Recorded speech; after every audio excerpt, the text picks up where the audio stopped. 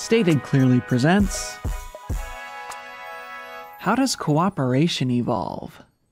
Usually when we think of natural selection, we think of competition, survival of the fittest. Competition is fierce in nature, but almost everywhere we look, we also see examples of cooperation. When two or more different species cooperate to make a living, scientists call it mutualism. One of the craziest examples of mutualism can be found in lichen, those crusty things you often find growing on rocks and tree bark. Lichen is a combination of fungus and algae, two completely unrelated organisms working together as one.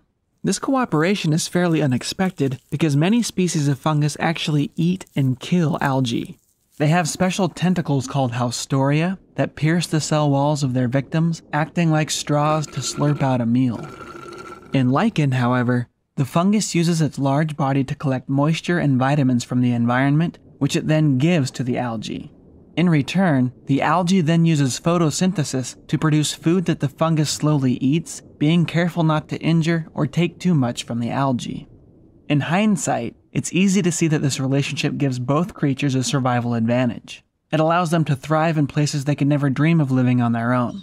But how do relationships like this first get started?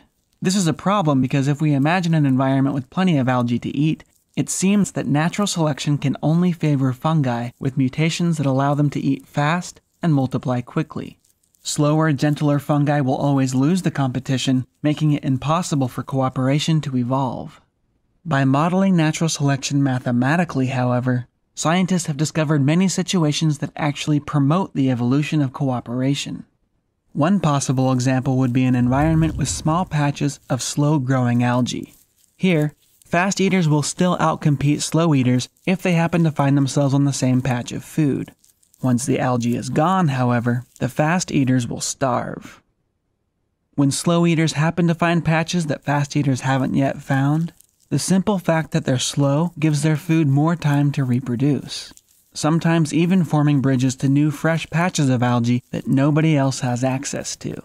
In this scenario, natural selection actually favors the nice guy. Survival of the slowest. If a mutation crops up in a fungus making it so slow at eating algae that the cells can actually grow and reproduce while being eaten, the fungus will never run out of food. Like a farmer that gets more fruit from her trees by carefully tending to their needs, from this point on, any mutation in the fungus that helps serve the algae will also help the fungus. So to sum things up, even though natural selection often forces living things into brutal competition, scientists have discovered many situations in which nature favors cooperation, even turning savage parasites into gentle, caring hosts.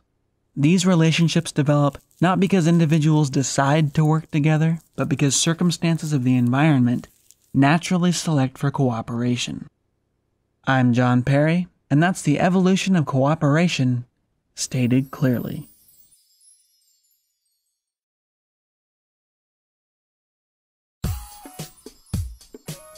Stated Clearly is funded by our viewers.